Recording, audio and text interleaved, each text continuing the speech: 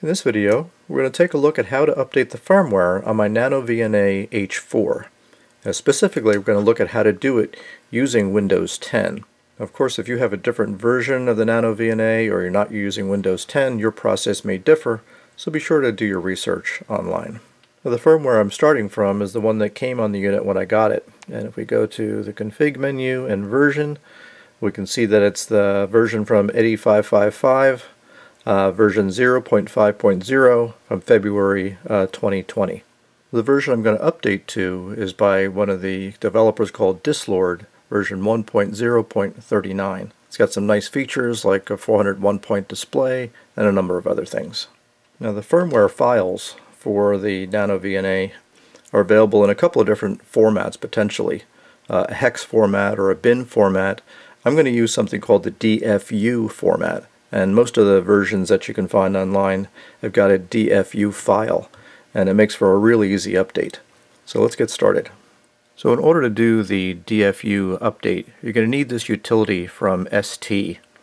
And I'll put the link to this website in the video notes down below. So you go to this site and scroll down and click Get Software.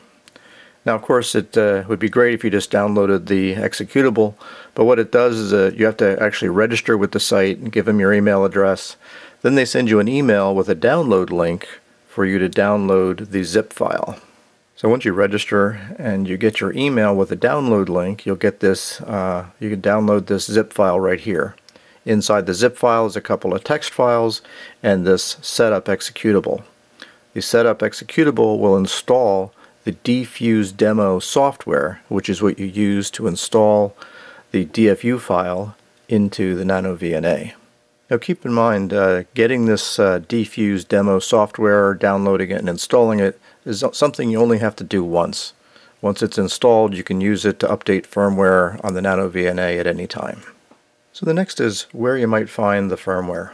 So if you go to the NanoVNA users group on groups.io, one place to find sources of firmware is go to the wiki.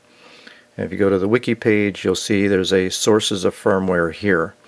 And I found that this is some of the older releases and things like that. In fact, the original release that I used came right from this area here.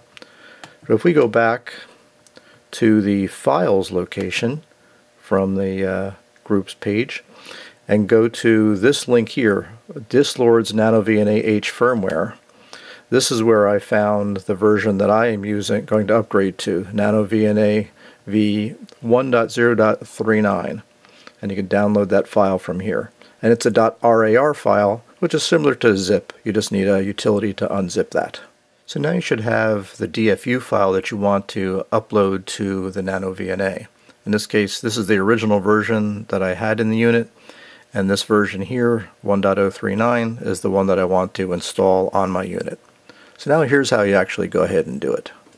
So now that you've downloaded and installed the DfuSe Demo software, you just go to the ST Microelectronics folder and start up the DfuSe Demo. So when you run the DfuSe Demo software, it looks a lot like this. So what we need to do is just configure the NanoVNA to connect to this software. So to put the NanoVNA into DFU mode to be ready to be updated with firmware, you shut it off, push down on the multifunction rocker, and while holding it down, turn it on. Now it looks like the screen is dark, and it is. It will stay dark, and that's how you know it's in DFU mode. Now with it in DFU mode, connect the USB cable to the computer and the USB cable into the NanoVNA, and then the NanoVNA will show up in the DfuSe software. After connecting the NanoVNA in DFU mode, you'll see this screen kind of populate here with some information. And you can go down and click the Choose button here and navigate to the version of firmware that you want to load. Click it and hit Open. Once it's open, then you can click on the Upgrade button. Once you do that, it's going to give you a little warning. Do you really want to do this? And just say yes.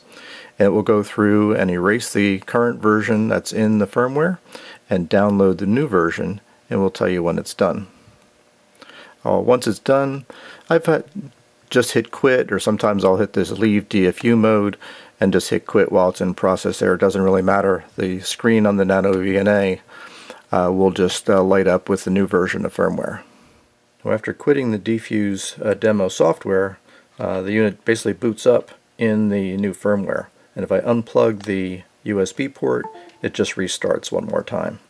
Okay, so let's check the version to be sure. We go to the config menu and hit version, and I can see 1.0.39. Now there's a chance after you update firmware that the touchscreen calibration won't be right anymore, in which case it'll look like it's behaving kind of erratically when you try to use the touchscreen. If that's the case, don't panic. You can very easily recalibrate the touchscreen. If you push down on the multifunction to bring up the menu and scroll down to config, and then scroll to the touch cal at the top, and then it just asks you to touch the upper left. Just do that with your stylus. Touch the lower right, do that with the stylus, and then just hit save. And now the touchscreen is calibrated and you're good to go. Well, I hope this video has taken some of the mystery out of how to update the firmware on your NanoVNA. And again, specifically this was for the NanoVNA-H and H4 and using Windows 10. Other methods for updating firmware with other operating systems and other versions of the NanoVNA are going to be similar, but you can find those instructions through the wiki page and the groups.io NanoVNA user group. Thanks again for watching. If you liked the video, give me a thumbs up. If you haven't subscribed to my channel already, please do so. And thanks again, as always, for watching.